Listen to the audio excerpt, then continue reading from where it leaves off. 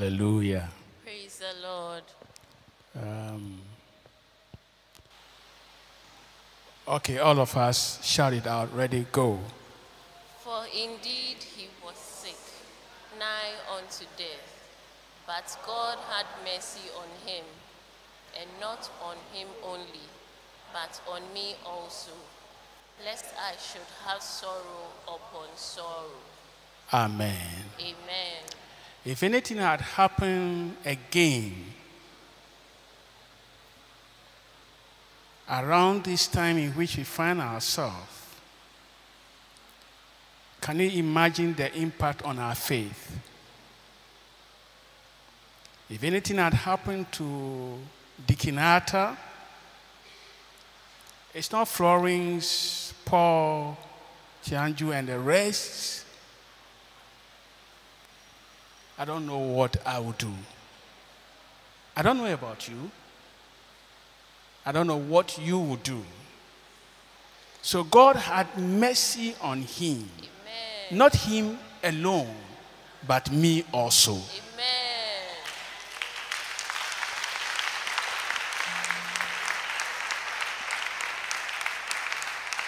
Come on, put your hands together for the Lord.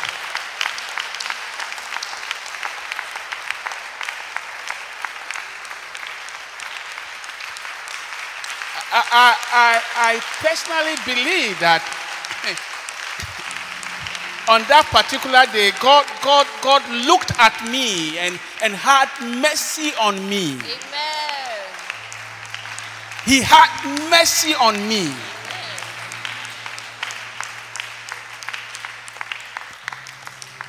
Hallelujah. Praise the Lord. On this note, I want to just give thanks to God. Amen. Please put this inside for me. Amen.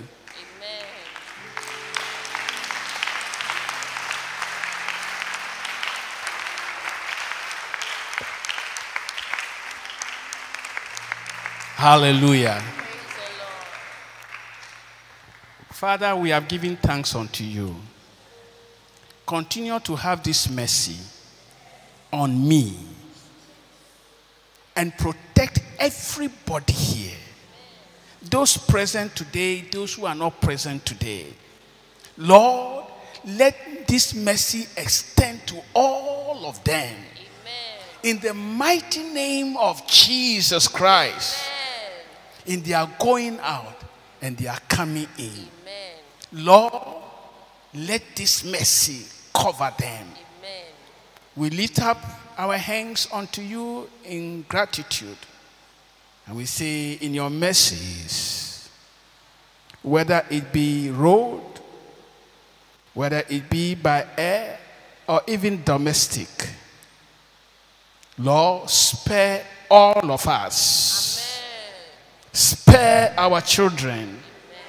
Spare our families. Amen. And preserve your people. Amen.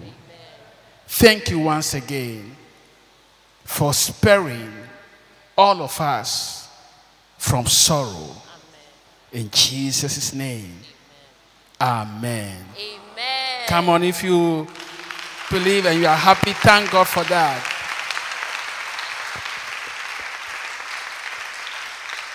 Hallelujah. Praise the Lord. Let's remain standing for the reading of the Word of God. We shall read from Hebrews chapter number 4. Hebrews chapter number 4. And then we take it from verse 14 to 16. Hebrews 4:14 to 16. Seeing then that we have a great high priest that is passed into the heavens, Jesus the Son of God, let us hold fast our profession. For we have not an high priest which cannot be touched with the feeling of our infirmities, but was in all points tempted like as we are, yet without sin. Verse 16. Let us therefore come boldly unto the throne of grace, that we may obtain mercy and find grace to help in time of need. Amen. Let us come therefore boldly unto the throne of grace, that we may obtain mercy and find grace to help in time of need. Father, we stand in the mercies that we have received, and we pray this morning, petition your throne through Christ Jesus, that there will be grace abundantly upon your people. The type that brings help in time of need, such as we are in, such as the whole world find themselves. Release that grace upon this whole house. In the mighty name of Jesus Christ. Father, we thank you for answered prayer. Holy Spirit, speak to our hearts, breathe upon the word of God, and let there be inspiration in the hearts of your people and in their minds. Let there be understanding that brings favor. Take all the glory when all is said and done. In Jesus' name, amen. Amen. Please, you may be seated.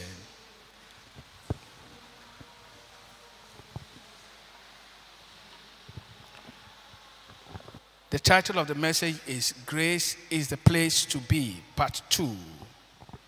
Grace is the Place to Be, Part 2.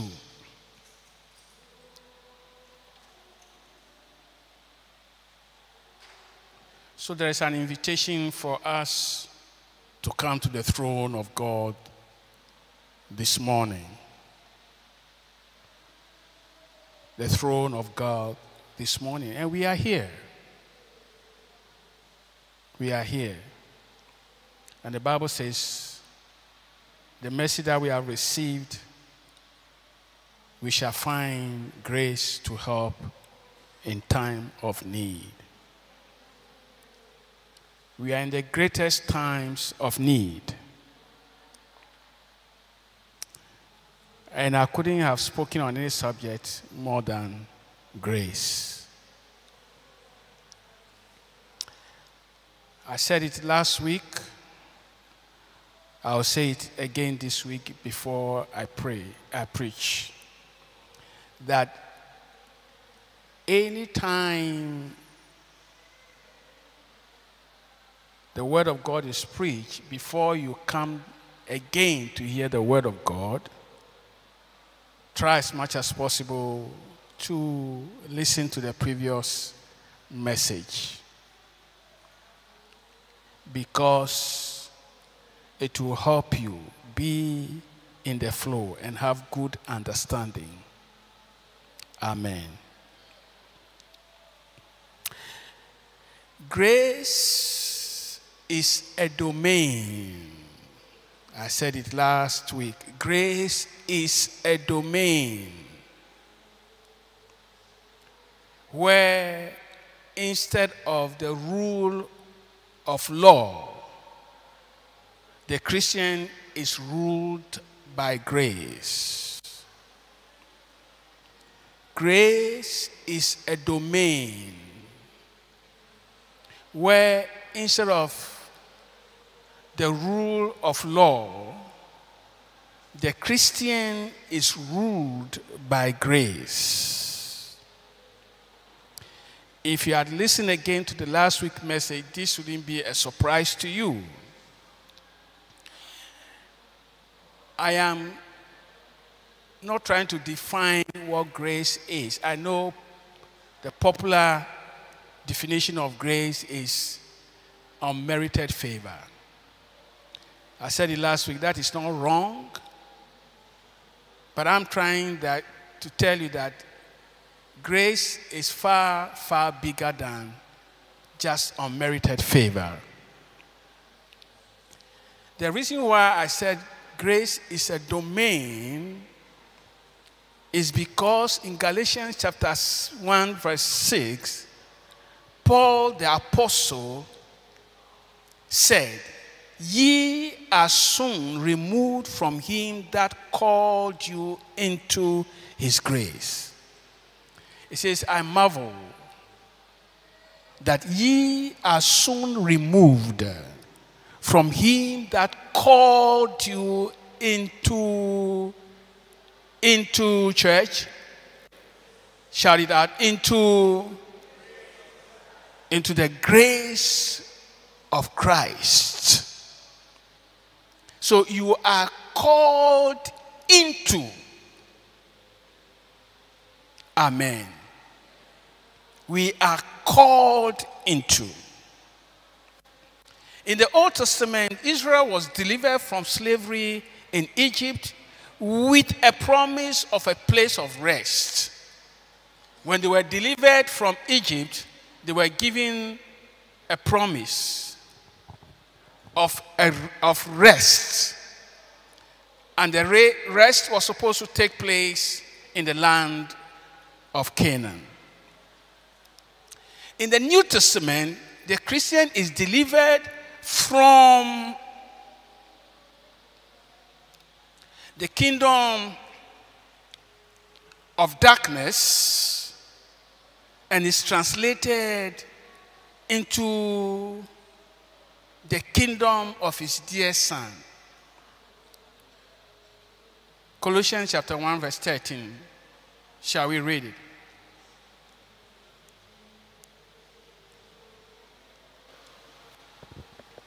Colossians chapter 1 verse 13. Who had delivered us from the power of darkness and has translated us into the kingdom of his dear Son. Amen. Again, all of us. Who had delivered us from the power of darkness and had translated us into the kingdom of his dear Son. So the Christian is delivered from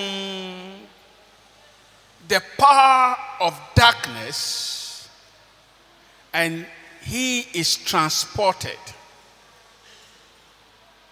He's transported from one domain into another domain called the king's kingdom or the king's domain. Kingdom means the king's domain. The king's domain. The king's domain, where the king lives and rules. So if the believer is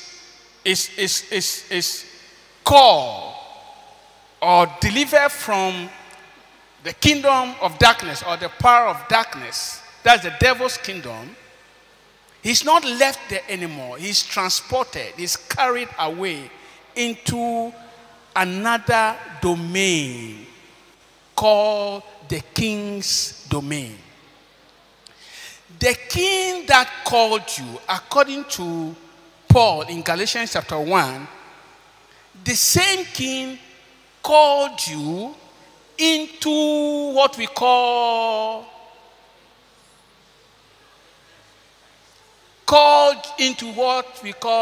the grace of Christ. Called into, The grace of shout it out, called into, into grace. So what is the difference between the kingdom of God and the grace? It's a domain. It's what? a domain. So in the kingdom of his dear Son, grace rules and not the law of Moses.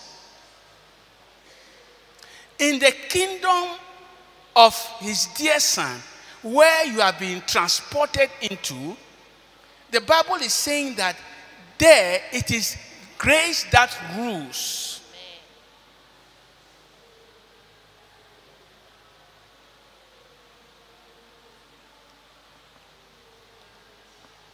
And that is why I said that it is the best place to be.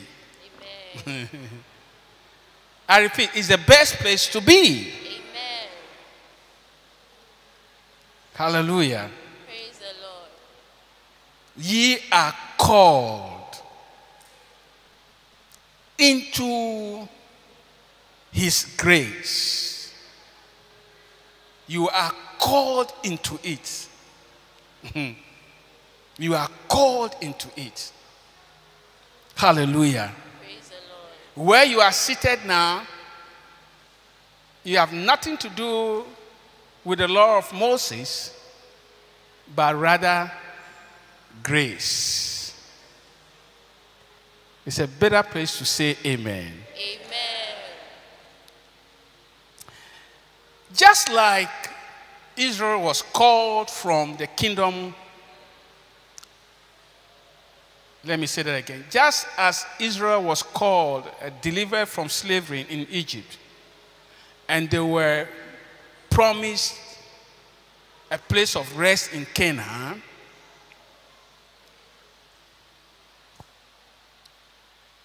the domain of grace is also a place of rest. Amen. The domain of grace is also a place of rest. Amen. Why?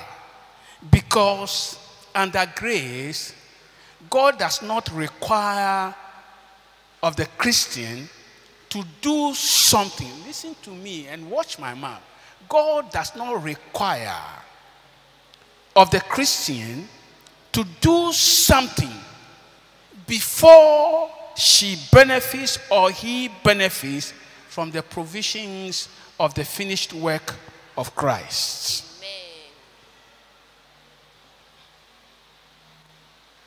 Amen. Think about it.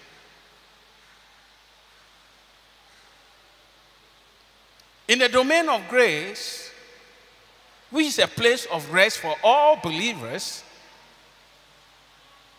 God does not require of you to do something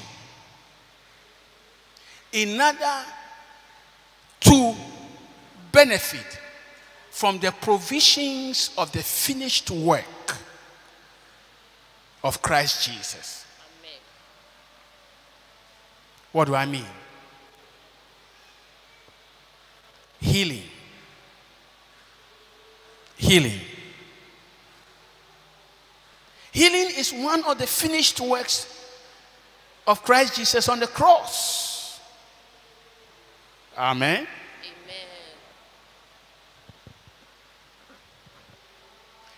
Question is this: does God require of you, apart from faith, to do something in order to get healed?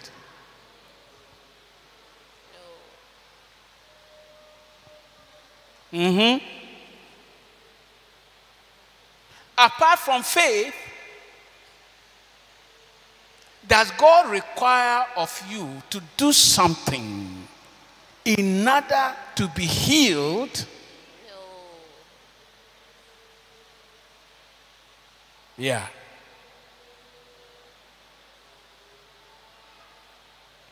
I know somebody will tell you that if you had fasted 40 days, if it's your 40 days fast that will make God heal you, then the healing is no longer by grace. Listen carefully. It is no longer by grace. You earned it. It's your personal effort that brought the healing.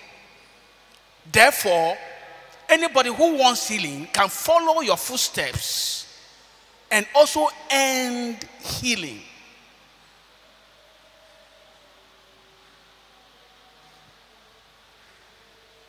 What about maybe our Muslim brothers who came to the crusade, knew nothing? He knew nothing about fasting, about 21 days all night. And just listen to the man of God, and you're supposed to pray for people who are sick. And that was the first encounter with the Lord. And she received her healing. And the Christians who were there, who have been fasting for 40 days, never received their healings. When this ministry started, we used to meet just about 100 meters away. Pardon me. Just about 100 meters away. One day, a lady Muslim, and I know most of you know the story, I just don't want to call names, came to one of our meetings. In fact, she lived right by. She had had some tummy problem over the years. And when she came to that meeting, it was a weekday meeting. Those were the days that we were running Goshen. I started running Goshen. And we had a place where I asked people to just go and lie down and pray, if you remember the story. And she also came there, lied there and prayed. And she got well. Amen. She got healed. Amen. I don't want to go further because then I'll have to mention it to remind some of you.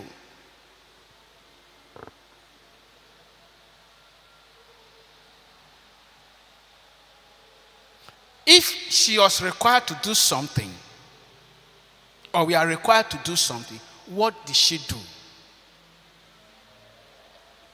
When she got healed, she went and called her friend.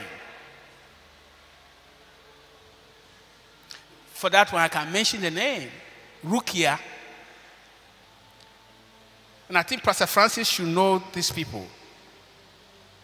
Anybody else remember who we are talking about? Thank you. Hallelujah. Yeah. She also came and got healed.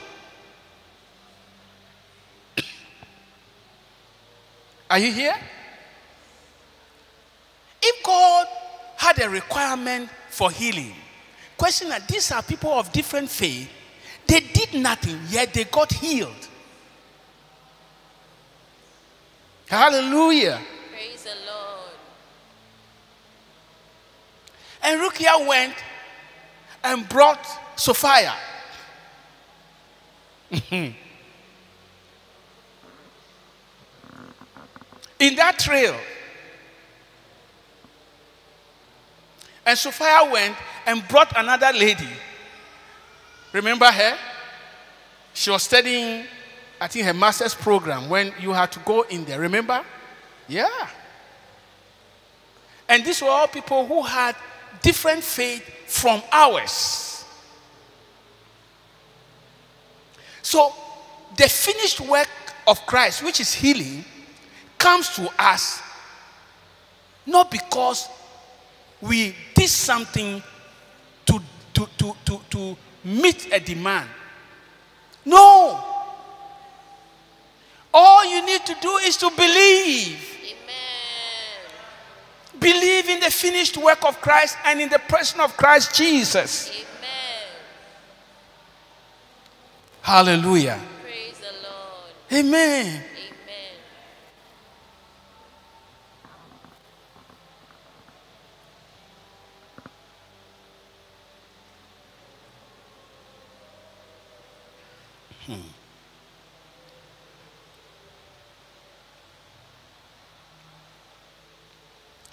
If God has to require us to do something before He blesses us, then the blessing is conditional, like the Old Testament. Then we are gone back to the days of the law. And if you shall observe to do according to all that is written in this law, then these blessings shall come upon you. Deuteronomy 28. Deuteronomy 28. Please, can you be quick about this for me? Deuteronomy 28. Deuteronomy And it shall come to pass, if thou shalt hearken diligently unto the voice of the Lord thy God, to observe and to do all His commandments. Oh, church. To do all. His commandments. To do all. His commandments. To do some. All. To do some. All. But what? All the commandments which I command thee this day, that the Lord thy God will set thee. So you see, you have to be able to observe all, to do. It's a requirement. It's a requirement.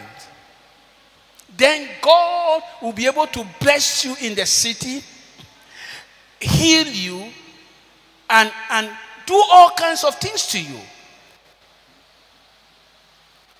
I'm saying under grace, instead of a requirement to do, grace only asks you to believe in the finished work of Christ Jesus and in the person through whom grace came. Amen. So it is no longer of performance.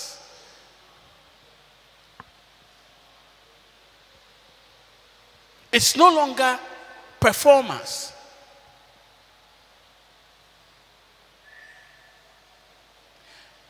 The Kenyatta was saved from death. He's here. Maybe you can tell me what he did. What personally he did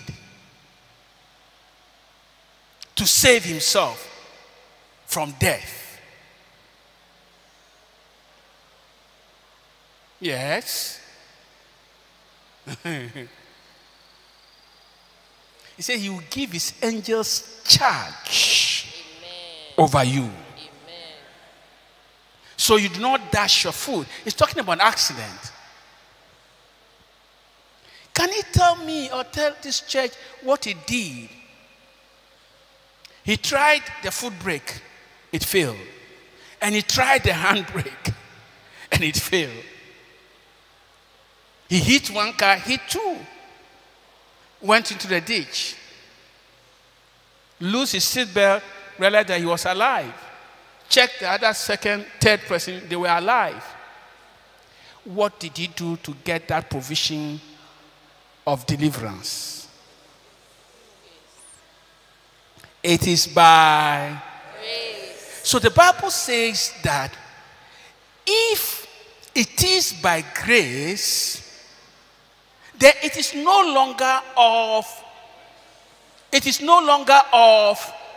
works. And I'd love to read the International Standard Version of this verse to you. Can we all read it? Ready, go. Let us read it. Ready, go. And if by grace, then it is no more of works. Otherwise, grace is no more grace. Again. And if by grace, then it is no more of works. Otherwise, grace is no more grace. Listen to this. But if this is by grace, then it is no longer on the basis of actions. Otherwise, grace will no longer be grace. Let me read that again. This is the International Standard Version. But if this is by grace, if what Deacon Arthur went through is by grace, then it is no longer on the basis of his experience and ability to maneuver the car. Are you following? Yeah. If he admits that his deliverance from that motor accident last week was by grace, then what the Bible is saying that then it is no longer by his actions, his ability to maneuver the vehicle. Otherwise, if it is by his ability to maneuver the vehicle, then grace will no longer be grace.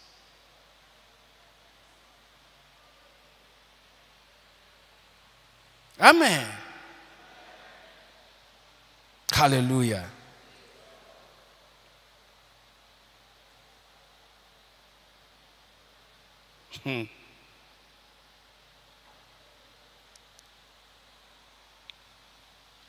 So the domain of grace is also a place of rest, because under grace, God does not require the Christian to do something. To do something. Unlike the Old Testament. You do this and observe this and obey all the commandments, then all these blessings shall come upon you. The blessing of healing. The blessing of being saved from accident. You have to do all this before they come upon you. I'm saying that under grace, you do nothing. I say you do nothing. The only thing you do is to believe in Christ Jesus and the finished work. Amen.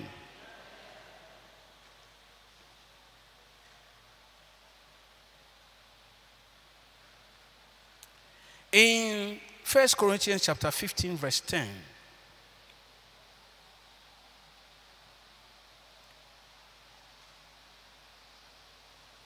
First Corinthians 15, verse 10. But by the grace of God, I am what I am, and his grace which was bestowed upon me was not in vain, but I labored more abundantly than they all. Yet not I, but the grace of God which was with me. Amen. Sorry.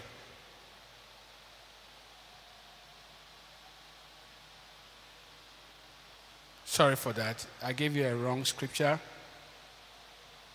We'll come to that later.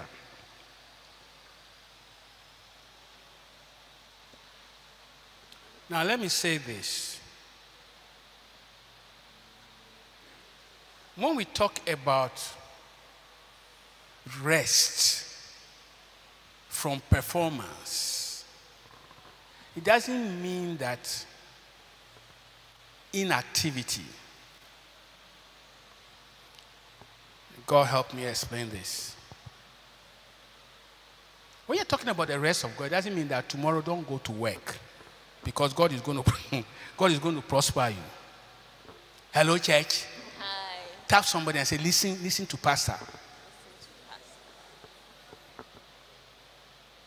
When we say rest from performance, it doesn't mean that God's blessing, finished work of his prosperity, whatever, healing and so forth, because it is there and it doesn't require you to do something. So tomorrow you don't go to work.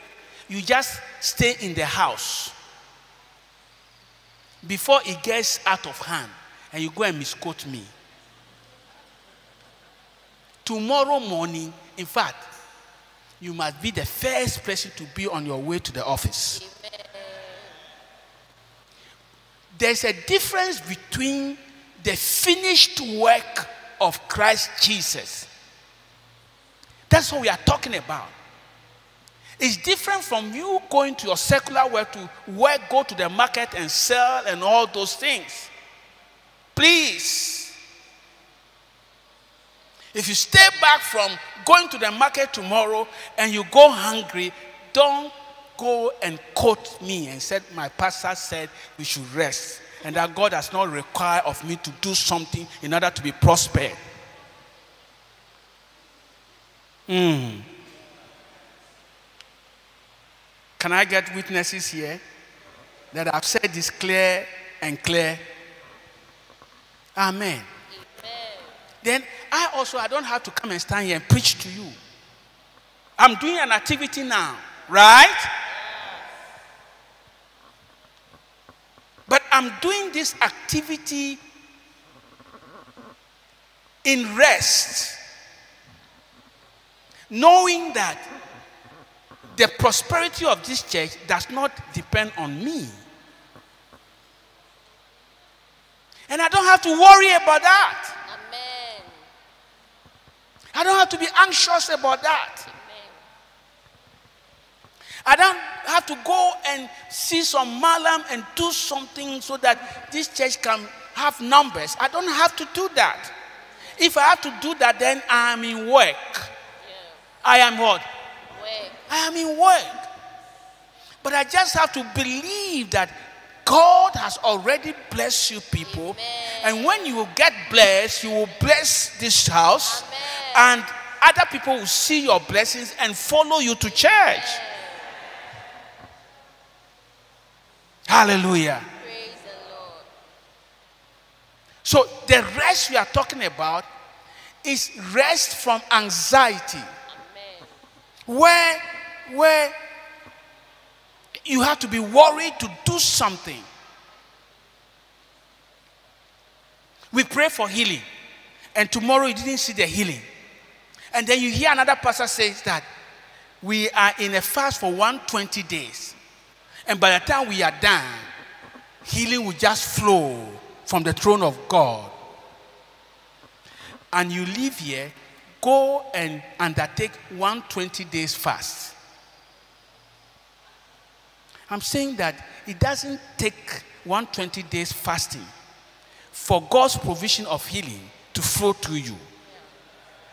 You didn't hear me. It doesn't take 120 days of fast for God's provision. If you have to fast 120 days for God to heal you, then it is your own personal effort. It's not by grace. Yeah. Healing comes by grace. Amen. Grace is what it is. Because you don't have to.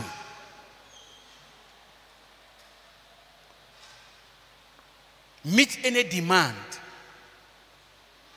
The law requires you to meet a demand.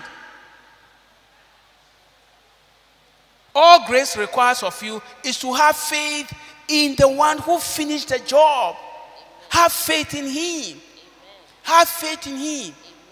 Therefore, in the book of Hebrews chapter 4, it says, wherefore labor to enter into his rest. Everybody say labor. Labor. Of course, it sounds like contradiction. He who is entered into his rest ceases from all works, isn't it? Yeah. In other words, you don't do any work. Then the next verse says that labor to enter into his rest. It looks like it's a contradiction. No, there's no contradictions over there. Labor to enter into the rest means that work at your faith. If there is, and I've said it before, if there is anything that hinders the Christian, it is our unbelief. And if there's any work, if there's any fight, it's a fight of faith. If there's any struggle, it's a struggle against unbelief. So you work at your faith so that your faith in Christ will not wane. Your faith in his finished work will not wane. Every day you have to work on that. So the Bible uses the word labor, labor, labor. Work on your faith. That is the only work. That is the only work, I repeat. And that is why you cannot joke with listening to the word of God over and over and over and over again. I told you some time ago, I listened to me. I listened to me. And when I listened to me, I got blessed. Repeatedly. Sometimes the mistake you make is that you think that by sitting there and listening to me, you have understood everything. Faith cometh by hearing and hearing. Faith cometh by hearing and hearing. The hearing is not one. Faith cometh by hearing and hearing. Faith cometh by hearing and hearing. Faith cometh by hearing and hearing. You have to keep hearing and hearing and hearing and hearing. And if you go through that process, it will surprise that by the seventh time when you are listening to the message, there's something new that you didn't hear or you didn't learn of when you listen to the first, second, third, fourth, fifth, sixth. Hallelujah. Praise And when you have to do the hearing and hearing and hearing, you know what you are doing? You are laboring to preserve your faith. If it is once, but if you have to do it about 7, 10 times, those in my house, they see me. One message over and over and over and over and over. Somebody will say, what is he looking for? There's a time that the breath of God comes upon his word. I'm talking about inspiration. Amen. Maybe the 10th time some inspiration will come upon God's word. That is different from, that will give you a different understanding. The Bible calls it good understanding. The Bible says good understanding gives favor. Amen. Good understanding gives favor. Hallelujah. Praise the Lord.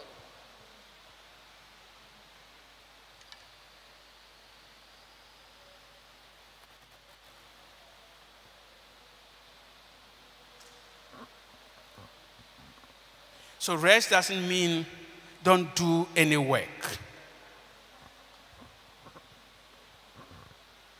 The rest we are talking about has to do or pertains to the finished work and all the provisions of the finished work of Christ Jesus. Can I get your amen if you really understand that? Amen. Amen.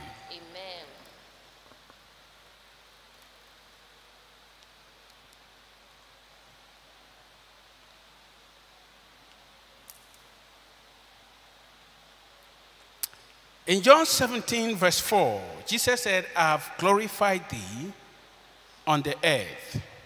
I have finished the work which thou gavest me to do. Can we all read it? Ready? Go. I have glorified thee on the earth. I have finished the work which thou gavest me to do. Read it louder.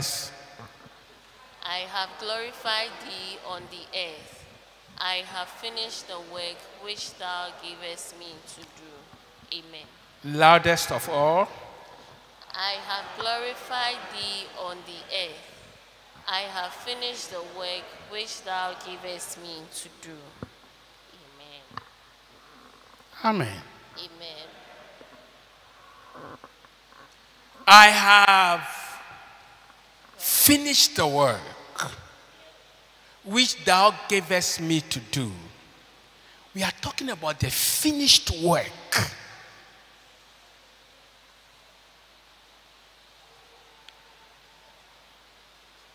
The market sales is not finished, so tomorrow you have to go. You didn't hear me. Dr. Ado, the work in the consulting room has not finished. In fact, as I speak now, some people are falling sick and they will need you tomorrow. So please don't say that we have been called into rest because of grace. Therefore, I will not go to work. That work is not finished. The reason why I can't stop preaching is that some of you, we have to work on your faith. So I cannot stop preaching. I have to work the work of preaching. Hello? Hi. But when it comes to the finished work, we are talking about the finished work. He died at in fact, the last moment when he asked for water and they gave him vinegar and he drank, then he took a deep breath and said, it is finished. It is what? Finished. Tetelestai. Isn't it? Isn't it? Who knows that song? Tetelestai, can you help me? Tetelestai,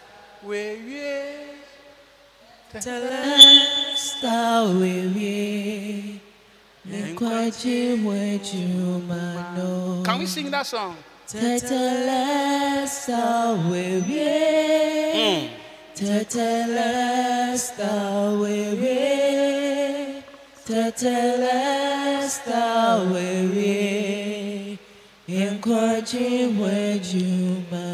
Thank you.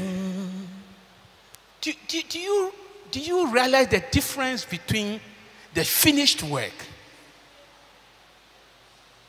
that we are talking about? Where we agbena. Inke agbena. But the work in your office, agbekona. Hello? Agbekona. Your war obaya nuchumo.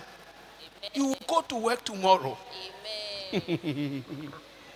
Hallelujah. Praise the Lord. But when it comes to the finished work, it is finished. There is nothing you can add to it. There's nothing I can add to it. All we have to do is to open our arms and receive it by faith. Amen. Provision from accident, you can do nothing. You open your heart by faith and receive God's provision free from what? Accident. Healing. Amen. Free.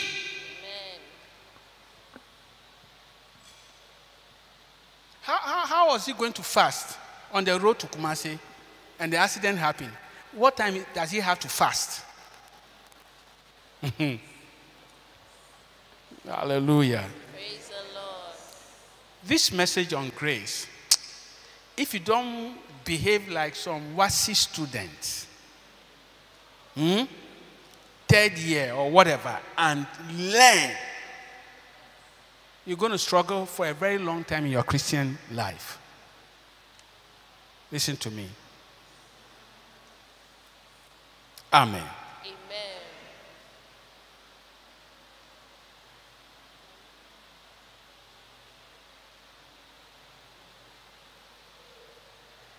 So in the domain of grace, every step of the Christian is enabled, endowed, and influenced by the Spirit of grace. Write that somewhere. In the domain of grace, every step of the believer or the Christian is enabled, endowed, and influenced by the Spirit of grace. Paul says in 1 Corinthians chapter 15, verse 10, by the grace of God, I am what I am. And his grace which was bestowed upon me was not in vain, but I labored more abundantly.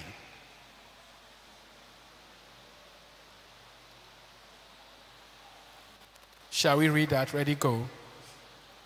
But by the grace of God, I am what I am, and his grace which was bestowed upon me was not in vain, but I labored more abundantly than they all, yet not I, but the grace of God which was with me. Second time, loudest.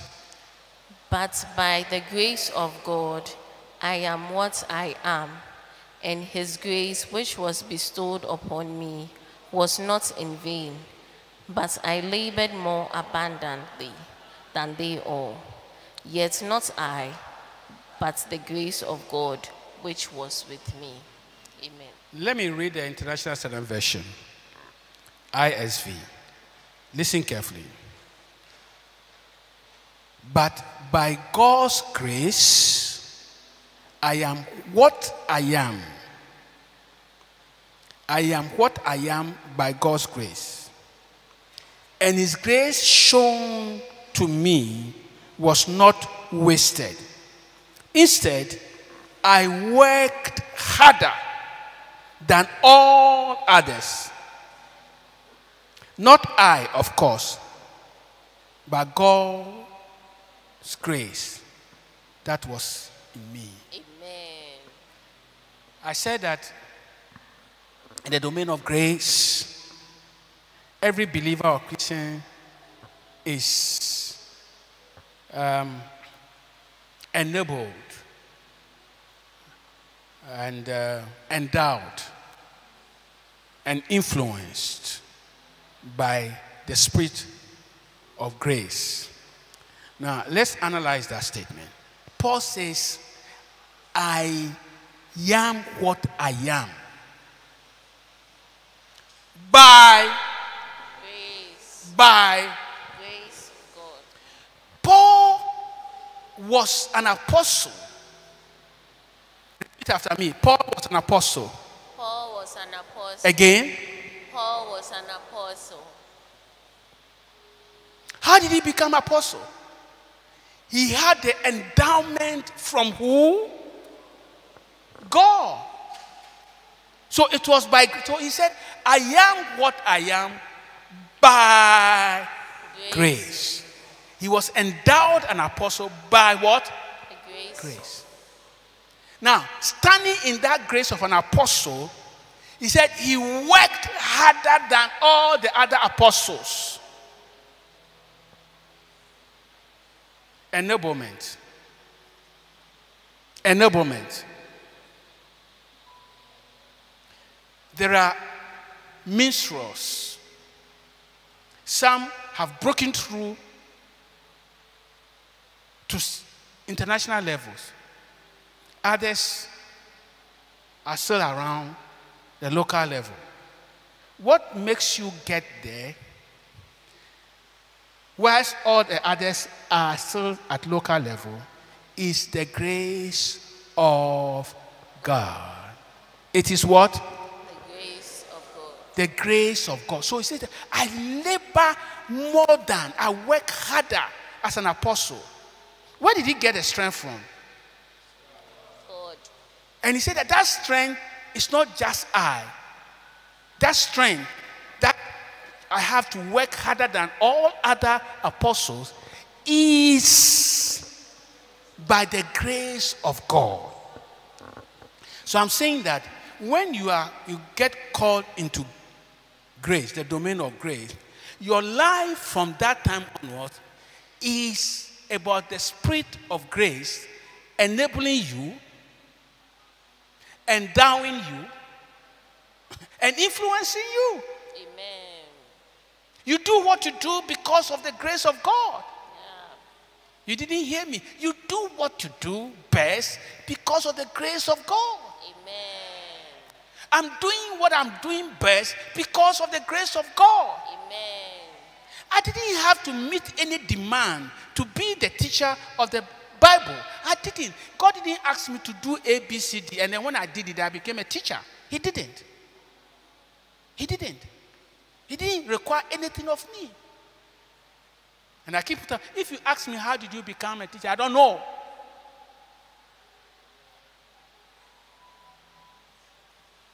I read the Bible. I study the Bible. I ask questions. That's all I do. And I told you sometimes I hear the Holy Ghost speak to me, even words to use. Words to use. That's all. And those encounters with the Spirit of God is all by the grace of God. Amen. It is by what? The grace of God. Listen, we have to study grace because we've been called into it. Amen. If you don't take any liking for this subject, then I don't know what else you would like in the kingdom of God.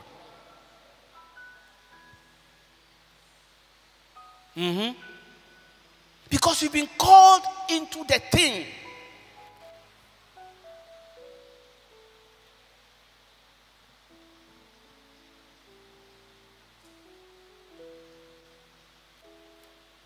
I don't want to struggle anymore. I don't want to use my own self, whatever, anymore. If there's something called grace, I'd rather go and follow that. Amen. Are you here? Yeah. 63 years, still struggling. No. I won't do that anymore. Those of you who want to still struggle because you are younger, go ahead and struggle. And do your performance and so forth and so forth. 120 days. 120 days of fasting. Me. Abrantia Spencer. 120 days fast. Lie. I said what? What is it? What do I want? But that is not to belittle those who do it. Maybe God has called them to do it. And I cannot, belittle that. No.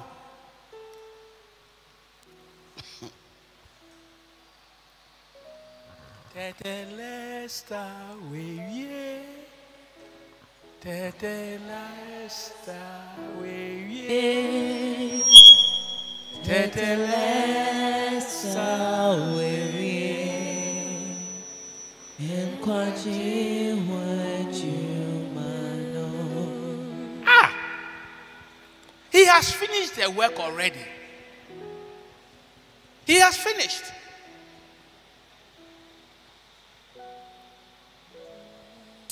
Sometimes when some of these revelations come, the last time I asked God, so all this from 1974 when I got born again, why is it that you didn't show me some of these things? It feels like wasted years. Now, I'm being honest with you. I got born again in 1974.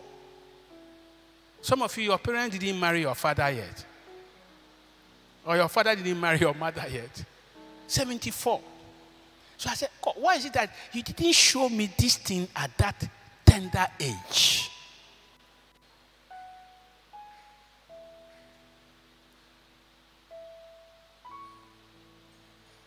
One day I was fasting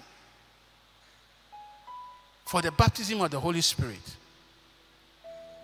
I fasted from secondary school. I scaled the school wall. In fact, the bathroom is just before the school wall.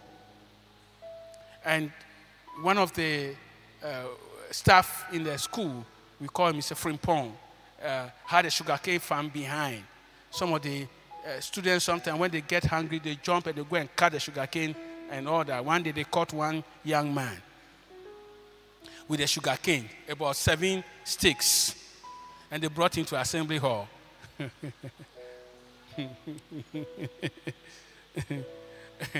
You know how students, and they started singing, Azan, oh Azan, oh Azan, sugarcane frewo. Amen. So one day I fasted. I prayed. It never happened. So every weekend I'll scale the wall and go and hide in the sugarcane farm. And then there was a cassava farm. Fasting, praying, fasting. God baptize me. God baptize me. It never happened. And when I got tired and I'll no longer fast, one night, we went out to have what we call dawn broadcast. And I was standing in front of the former finance minister, Kwesi Botwe, his residence. And I finished preaching. And when I finished preaching, I said the following: I believe you are awake and you listen to the message I preach. I want to pray with you. And at this time,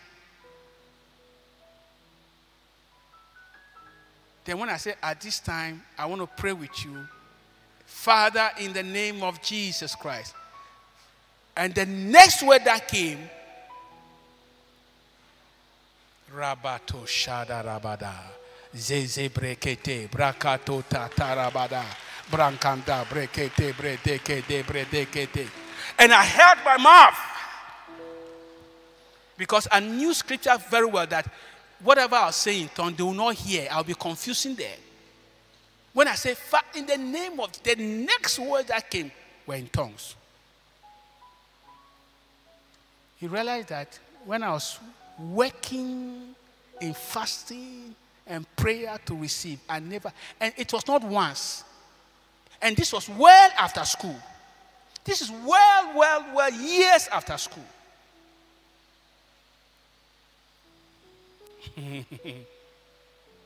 Amen.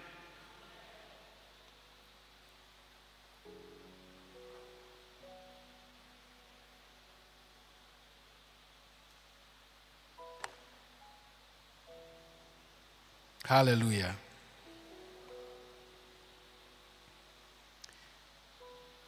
In grace, God supplies all our needs. In grace, God supplies all our needs. And we receive them by faith. We receive them by faith. We receive them by faith. So when I was fasting, the baptism never came. And this is about 3 years later. I thought that God had done something wrong and God doesn't want to baptize me. So I took to the doctrine that gifts are for some people. Tongue speaking are for some people. At a point in time, that was my stand.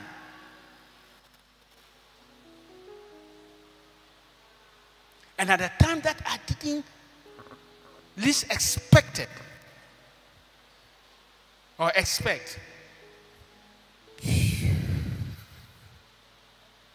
God released the baptism upon my life. Amen. Listen, there are some things we are still doing today. It's all about works.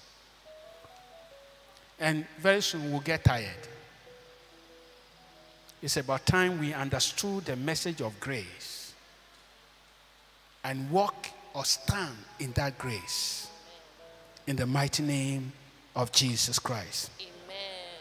Hallelujah. Praise the Lord.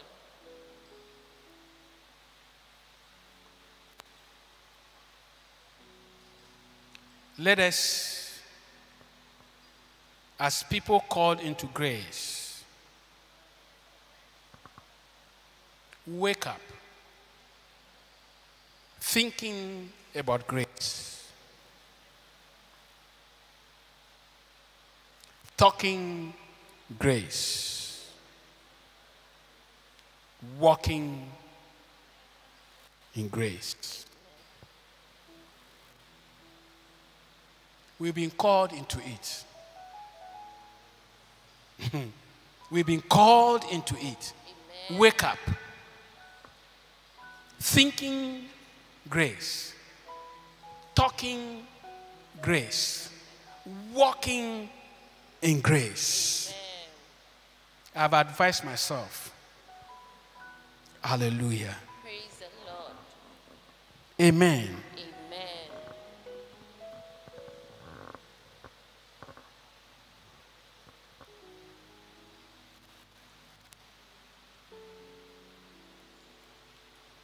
In the domain of grace, we are not allowed to be influenced by the rule of Moses' law, but rather grace.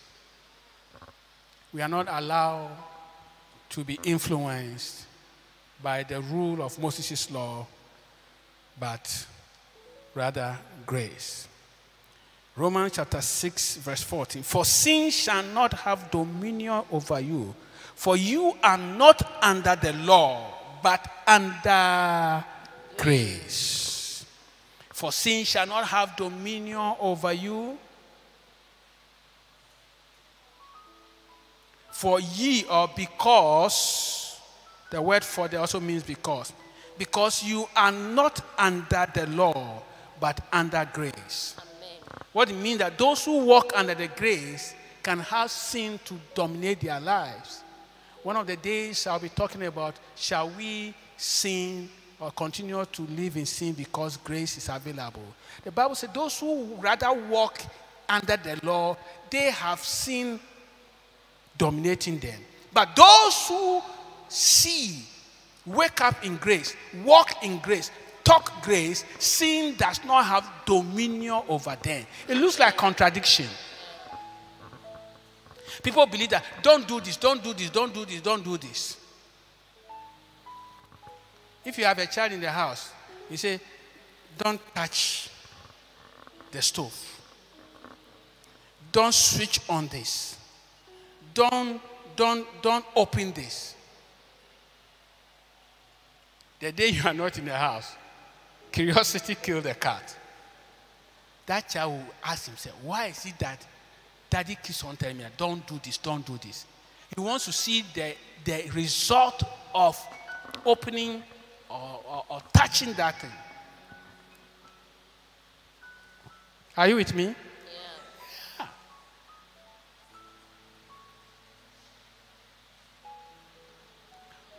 Walk under grace and sin will not have dominion over you. Amen.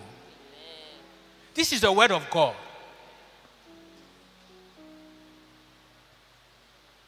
So here, I hardly talk about people sinning, blah, blah, blah, blah. When was the last time you heard me about that? When was the last time you heard me? No, it doesn't talk about sin. It doesn't talk about sin. Walk in grace, and sin will not have dominion over you. Amen.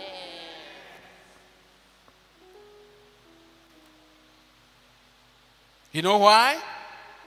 Grace has delivered unto you God's justification. Amen. Again, if you're a hard student, I've said some of these things already. Amen. Amen. You don't have to be influenced by the law, because the law leads Christians or believers again into bondage. Something that they have been delivered from. We have been delivered from bondage, and we want to go back and leave the law. It's like taking you back into bondage.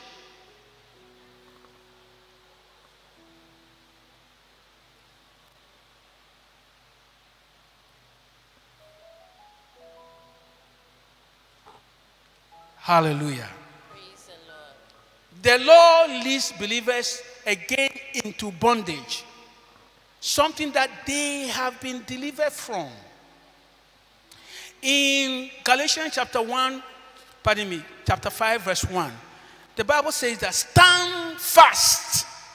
Listen to Paul. Stand fast, therefore, in the liberty wherewith Christ had made us free, and be not entangled again with the yoke of bondage. The yoke of bondage.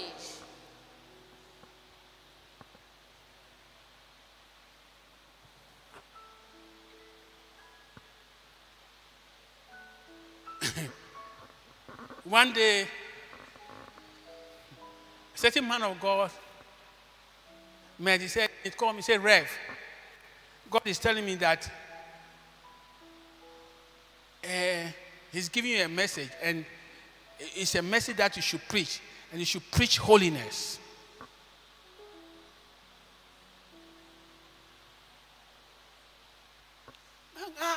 God didn't tell me.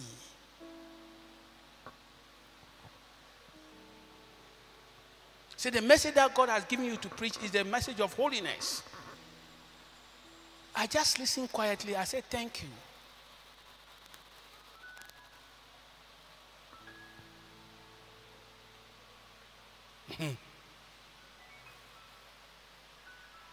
As he is God, is Jesus holy? You are holy. What do you understand by justification? Just as though you had never sinned. That is not to say that I will not talk about holiness. We guide you to be who he is. And if you succeed in being that, I don't need to every night. Then when I come to church, the message God has given me is holiness, holiness, holiness, holiness.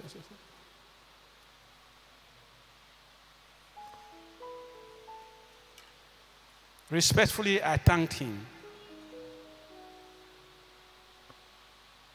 Hallelujah.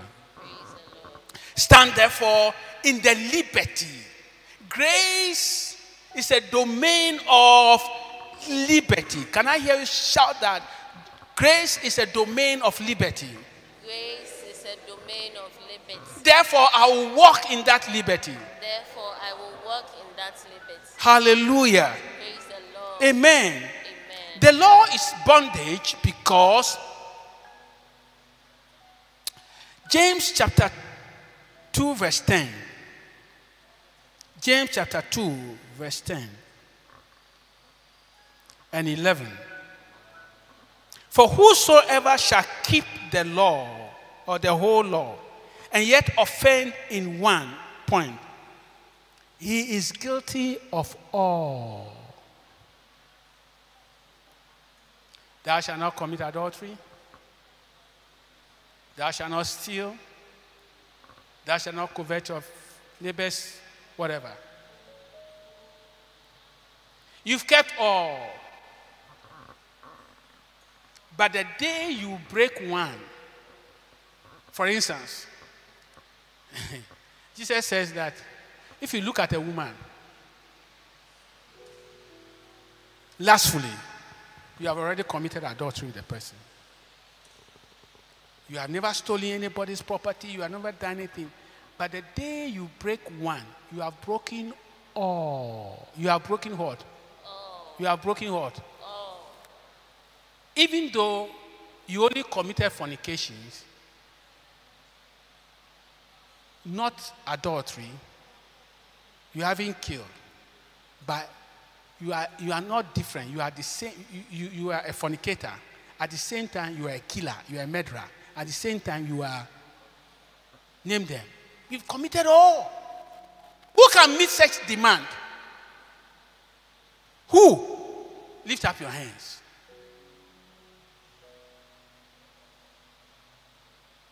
Listen, you and I, we don't know better than Jesus Christ, through whom grace and truth came into this world. We don't know better than him.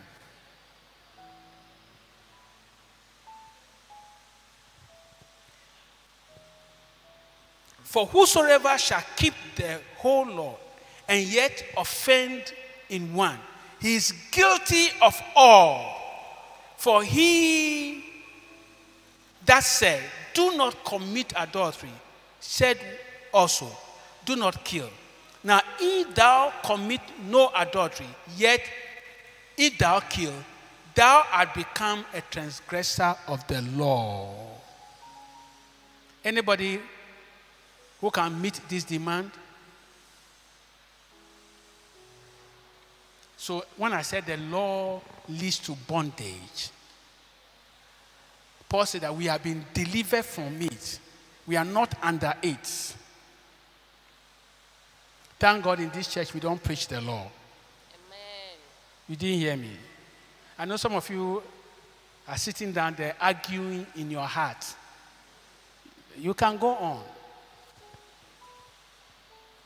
But I'm preaching what the Spirit of God has revealed to me. Amen. I'm not the first to preach it. The law condemns. The law condemns. 2 Corinthians chapter 3 verse 19. For if the ministration of condemnation be glory, much more that the ministration of righteousness exceed in glory. I don't have time. We have to go back and begin from somewhere, and then you get this better. But the preaching of the law, the Bible says that it brings what? Condemnation. There is therefore no condemnation to them that are in Christ Jesus. I don't see why I should go back and preach the law that brings condemnation. Hallelujah. Praise the Lord.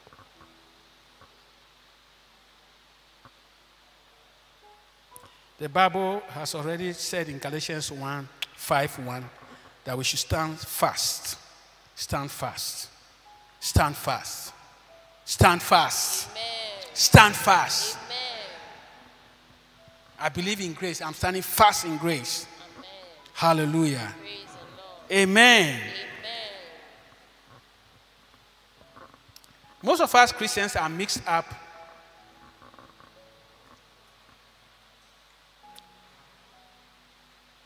in our practice as Christians. We are mixed up. We practice both the law and grace. We practice both the law and grace. Let me read this last scripture for today. Acts chapter 15. And if it's not too much of you, I'll ask you to stand on your feet.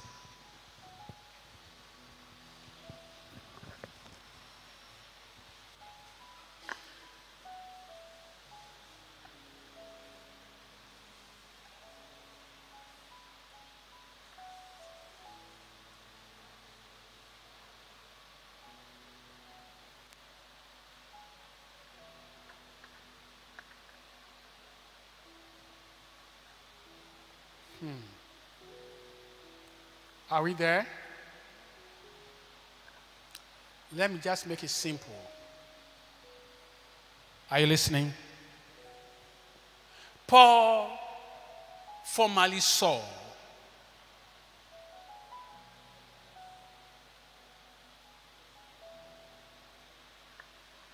had gone to Antioch and some other places to preach the gospel to the Gentiles, people who are not originally Jews. And then some elders from the church in Jerusalem, the early church, came to visit them. And when they came to visit Paul and Barnabas, they began to look at the liberty in which they live and told Paul and Barnabas that they need to be circumcised according to the law of Moses. Are you here? Yes. Are you here? Yes. And it became a kind of argument. So they decided that, look, we, Paul and Barnabas, God has given us the gospel of grace. And we are not going back to put these people through the rudiments of the law of Moses. So you know what? If you come and this is what you are bringing, let's go back to Jerusalem, the headquarters. Whoever sent you, we are ready to meet the person. So let's all go and meet the people in the headquarters. Are you here? Okay.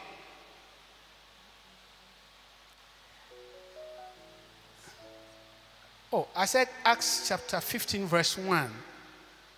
Is that verse 1? Okay. And certain men which came down from Judea taught the brethren and said, except ye be circumcised after the manner of Moses, ye cannot be saved. The manner of Moses simply means the laws of Moses. These people were Gentiles, so they've been born again, saved. And they came back and said that unless you know circumcision, the law demands that for you to be part of God's decision, your foreskin must be what? Removed. And these people came and said, unless you some of them were even talking in tongues. Unless they circumcise them, they are not saved. Verse 2. When therefore Paul and Barnabas had no small disagreement, and disputation with them, they determined that Paul and Barnabas and certain of them should go up to Jerusalem unto the apostles and elders about this question. What question? The question of circumcision. The law of Moses. They say, if you don't agree with me, let's all go to Jerusalem and ask Peter and James, the senior apostles. So let's go. And being brought on their way by the church, they passed through Phoenix, Samaria, declaring conversion, blah, blah, blah, blah, blah, blah, blah. Let me see whether we can jump some of them.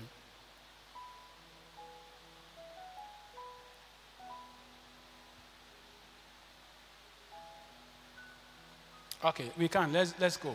4. And when they were come to Jerusalem, they were received of the church and of the apostles and elders, and they declared all things that God had done with them. 5. But there rose up certain of the sect of the Pharisees. Take note. The Pharisees were the adherents of the law. In fact, before Jesus, they were revivalists. Yeah. They were respected. They brought back the reading of the law. They were revivalists. But you see, you can be sincerely wrong too. You know that? Yeah. So some of them believe, saying that there was needful to circumcise them and to command them to keep church. Have you seen that? 6. And the apostles and the elders came together to consider of this matter. I'm trying to help you, those of you who are mixed up.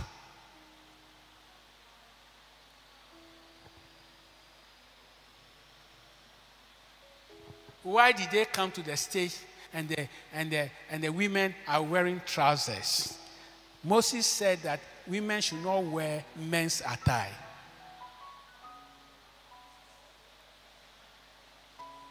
Somebody came to this church before, very happy.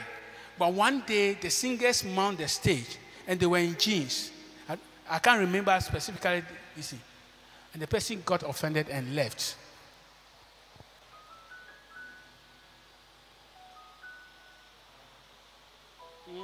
Yeah, because Moses said so. Doctor, why are you in men's attire? Why? You are sucking the people. You are sucking the people. You are driving them away. Are you here? Yeah. I don't know how you consider this. This one looks like women's attire. Isn't it? It looks like women's attire. It looks like frolic. You know frolic? Women's frolic. Ashanti man will say frolic. Let's get back. Verse 7. And when there had been much argument, Peter rose up and said unto them, Men and brethren, ye know how that a good while ago God made choice among us, that the Gentiles by my mouth, Peter, my mouth, should hear the word of the gospel and believe. The word of the gospel, not the law. And God, which knoweth the hearts, bear them witness, giving them the Holy Ghost, even as he did unto us. God loved them. Doctor, in fact, God loves you. You are wearing a man's attire, but God loves you. Just like those who are wearing skirts, women's dress, God loves them as well. Those of us with our long mouth, we don't even know the scripture condemning people. The person, but the day he said, no. I'm checking out of this church. And put no difference between us and them, purifying their hearts by faith. Amen. Did you hear that? How did God purify them? By not wearing men's attire? No, by faith. So doctor comes to stand on the stage. You are sitting in the congregation condemning her. But she's a woman of faith and God is reaching out to her. And you don't understand why this girl should come on the stage with men's attire, breaking the law of Moses. And yet God is blessing her. And God healed her. And you with all the women's attire, God didn't heal you. You don't understand. You are mixed up. Lord have mercy on you. Amen. Let's go. Now therefore, why tempt ye God to put a yoke? To put A yoke. What is he referring to as a yoke? Bondage. The law of Moses. It's a yoke. Say, I refuse that yoke. I refuse that yoke. I break myself from that yoke. I break myself from that yoke. Amen. Amen.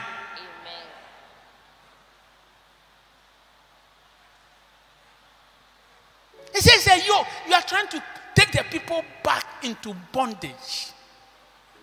Let's stop that.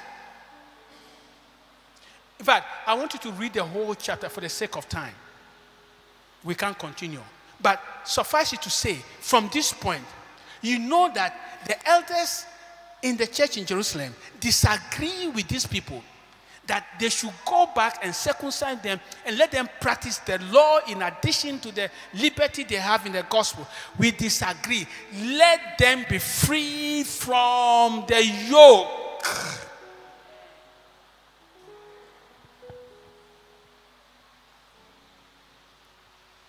Are you here? Yeah. Let them be free.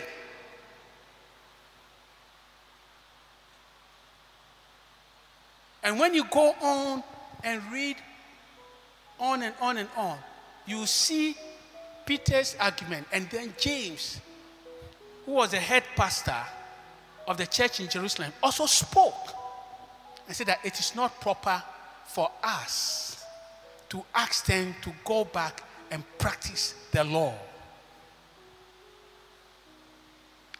Amen. Amen. If you are for grace, be for grace. Amen. If you are for grace, be for Grace. If you are for grace, be for Grace. Hallelujah. Praise the You Lord. may be seated. But please go back and read everything over there.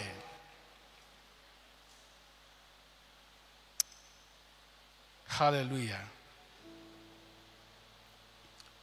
Hallelujah. And then you also read Galatians 3 from verse 10 to the end. Galatians 3, reading from verse 10. The law is bondage.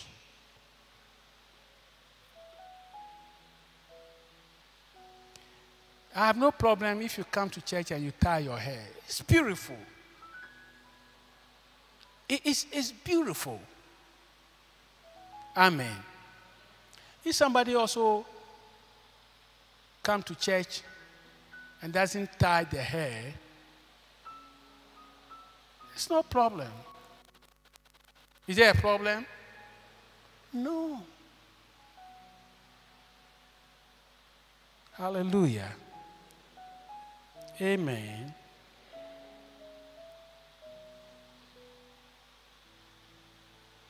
We have been called into liberty. Grace is liberty.